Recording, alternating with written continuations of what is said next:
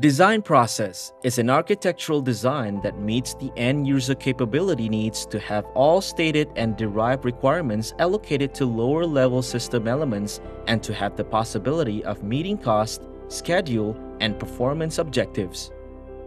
Key activities in the architecture design process include analysis and synthesis of the physical architecture and the appropriate allocation, analysis of the constraint requirements, identify and define physical interfaces and system elements, and identify and define critical attributes of the physical system elements, including design budgets and open system principles. There are many software that we do in this field, architecture field. So one of them is Vectorworks. So why we choose Vectorworks? Because of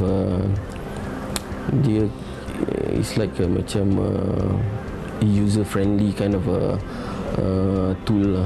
So whoever design in the screen, they can always print that out and bring that to the presentations, just like that.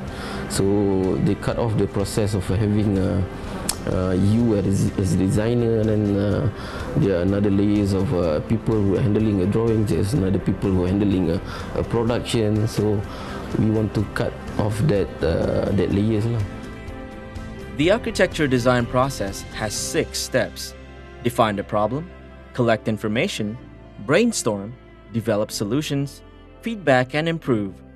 These steps provide guidance and guiding rules to the architect and architectural description development team.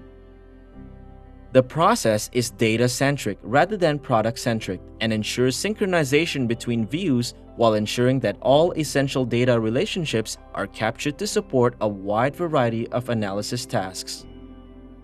The views created as a result of the architecture development process provide visual renderings of the underlying architectural data and convey information of interest needed by specific user or decision makers.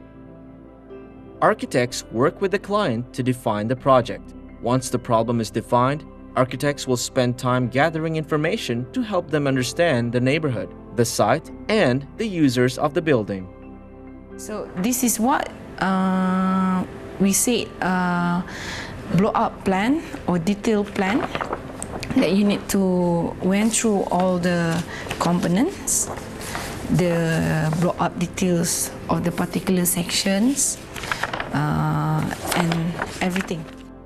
Typically, this means taking photographs, sketching, and interviewing the client. It's also valuable to collect information on the natural environment, so architects may gather data on the path of the sun around the site, the direction of the wind, the climate, as well as what types of plants are currently growing around the site.